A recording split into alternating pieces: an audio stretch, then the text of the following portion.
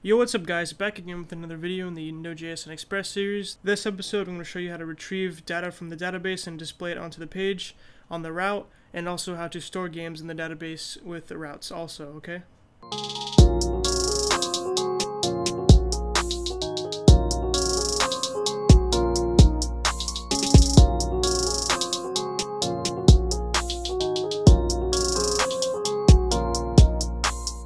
Alright guys, so like I said, we're going to be connecting to the database and then displaying the games that we have inside of the database on the page, okay? So that's something we've already done, sort of. We have this little mini database here where we have our games from 2 episodes ago. So what we did before is just retrieved these different objects and then displayed the objects one by one onto the list page, okay? So we're using the list route to do that, okay? But the difference is this time, of course, we're using the MongoDB, database, right? So we need to retrieve the data from the MongoDB database as objects, like we did here, and then display it onto the list page, like we did here, just like before, okay? So it's not that different, except that we just have to take the data from a different source, right? So that's the only thing that's different with it. So we can actually even go ahead and, no, let's not delete it yet, because we still need to add these extra ones to the database. So the first thing we want to do is actually delete these, so we don't create a game and find a game every time we start up the application. That would be very annoying. So what we want to do here is go to our list page, of course. And so the first thing we need to do, obviously, if we're going to be listing a full list of all the games that we have on the database, is retrieving all of the games, right? Or all of the game data, okay? So what we need to do is do game. That's a reference to our model here, because we use the model to retrieve, edit, and produce data into our database. So game.find, okay? Then of course, if you want to find all of the documents in a collection, you just leave it empty, no parameters in there. And then you want to put a callback function, okay? And the callback function is going to have two things. You're going to have an error, and you're going to have a response. But we're just going to call it game, or games, plural, okay? Because it's going to return multiple games, of course. And there we go. So then we're going to open that up. So once it does that, we want to check and see if there's an error first of all, in case there is one. So if there's an error, we'll console.log there was a problem retrieving all of the games from the database. Okay, cool. And then we can go ahead and print out that error, of course, so we know what exactly happened. And then else, if there's no error, of course, we want to actually list, or actually no, we don't want to. We're usually we would like last episode, we'd just print out the data that we just retrieved, like games. But since we're trying to display it to the page, there's no point just printing it out. That's not going to provide any use to us. So what we can do is actually really cool. We can just copy this here, this little piece of code that's going to render the list page and send data to the list page.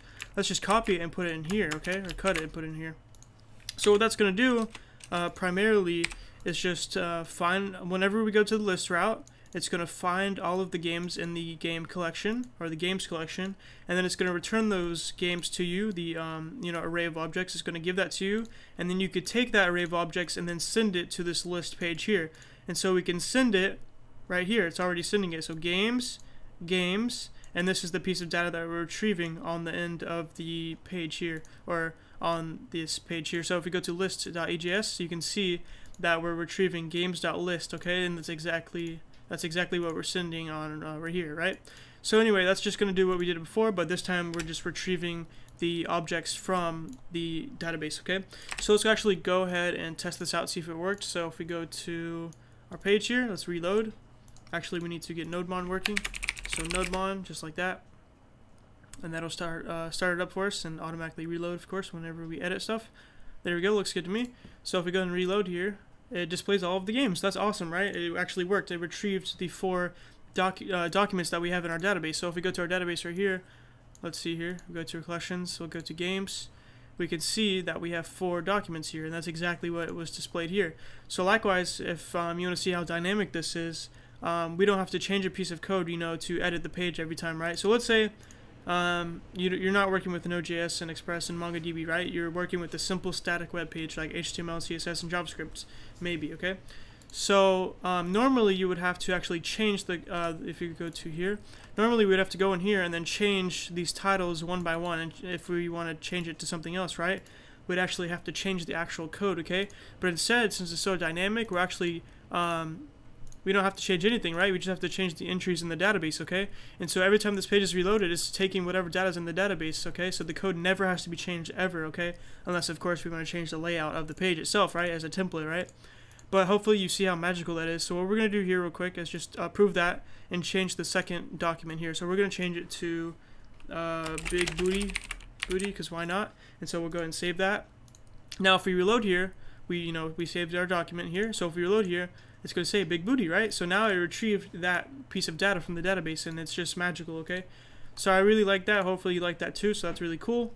And so now let's go ahead and delete these extra ones here. We don't need there's only one of this game, right? There's only one of these games, right? We can't have 4 of the same game. That doesn't even make sense. So let's just delete the extra ones because we don't need them. And let's go ahead and so now that we have this first game here, we can add other games, of course, by calling upon the create method here. But we don't want to do it here, right? We don't want to do it out here or here. We actually want to do it at the add game route, of course, because at the add game route, what we were doing before is actually adding data to our little array here, except it wasn't saved, right?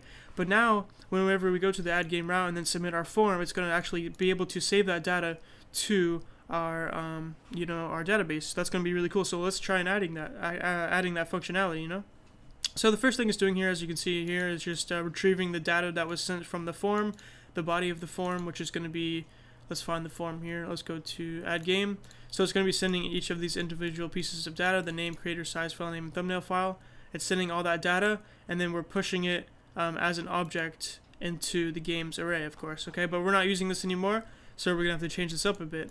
Instead, what we want to do is push that data, this little object here, this is an object, that piece of data, to the MongoDB database, right? So we can do that. So we'll do game.create, oops, wrong thing, game.create, and so the first piece of data that we want to put in here is actually, the object that we want to send as a document into our database and save there, okay? So we can open that up just like this. And so the first thing, as you can see here, according to our little template that we have, is going to be a title, and then the next will be creator, next width, next height, next file name, and so on, right? So let's just go ahead and copy this because it's easier instead of typing it all out. So we can just put that here. It's our little template. So press tab to make that go forward if you need to. And then we can just change this to the values that were sent with the body of the form, right? Because this is our post request. We're retrieving data from the form, right? That's exactly what it's doing. We've already done this. If you don't know what I'm talking about, then just go ahead and watch, I believe, 2 episodes ago, okay? So now let's actually change this piece of data here to actually something that we can send to the database. So the title is going to be equal to data, which is going to be our object, of course, that we retrieved from our form, dot title, okay? And why is it dot title? Well, that's because if we go here, what we named it, what we set the variable to, I guess you could say, is title, right? So that's how we access the value from this input tag here, okay? So that's why we do that. So next we could just go on down the line. We could do data.creator and so on, right? And let's just keep doing this. Data.width, data.height, data.file name. And likewise, we could also just do, instead of accessing this variable here, we could also do rec.body. Title or whatever you want to do. But of course, it's more simpler just to access data, so we'll just do that. So thumbnail file, just like that. And that should be complete, right? But the last thing we need to do, of course, is have a callback function. And so that's going to be function error and then data, okay? So just like before, it's going to return an error. If there's an error, it's going to return data if it was successful, okay? So if there's an error, we can simply say console.log, there was a problem adding this book to the, or not book, sorry. Like I said, I get confused with the book and the game words sometimes because I'm working on a book website. So there was a problem adding this game to the database, okay? And then else, if there's not an error, we could simply do console.log game added to database, just like that. Okay, let's go down here, console.log. We'll just print out the value of the game just to make sure. Data, just like that, okay? And that will be referring to this data, not this data, of course, because it's inside the scope of this one, so it knows that it's accessing that one. Anyway, so the last thing we want to do, of course, is redirect, but it's already doing that. So once it adds the piece of data to the database, hopefully that goes correctly. It'll redirect us to the list page so we can see the result of the data that we just added to the page, okay? Yeah, so let's try testing this out. It already reloaded for us, so we can go ahead and do that. And let's just go ahead and add this piece of data here for the second game. So we'll just do something real quick. There we go. So now we can do that. Alright, so let's add a game. So add game, of course, that still works good. And so the first thing we want to add is run3, which is the title. Creator is player 03. Width is 800. Height is 600. Run3.swf. And then run3.jpg, okay? Looks good to me, so we'll submit that and see what happens. And it works. Awesome. That's awesome, okay? So if we expand this, we can see that it added the second game to the page, and then we successfully retrieved it from the database, of course, because if we reload here, now that data was saved in the database. That's really cool. Really awesome. As you can see here, it's very dynamic. I just love that. So if we go ahead and restart here, it's still going to actually show up, unlike before, because, you know, we're actually saving it to an external piece of storage here, a database. So that's really cool, as you can see. So that's one of the main benefits of having, you know, a database. That's really cool. So yeah, that's how we do that. That's actually how we, you know, add games and then retrieve games from the database and then do all that with routes. It's actually very awesome. So that's actually it for this episode. I hope you understand a little more about how to do this stuff. Don't worry, we're going to get more detailed in the future. Next episode, we're going to make it so we can do play game here, and then it'll take us to the game that we want to play, okay? It's already doing that, of course, because we're just, you know, doing we're doing all of this up here, but we're going to change it so it's a better system. You'll see. So anyway, if you have any questions, just go ahead and leave a comment in the comment section and I'll help you. Also, you can also, you know, look in the description for the Discord link for the Discord server. You can join that, hang out with us, ask questions, whatever you want to do. Make sure you do that.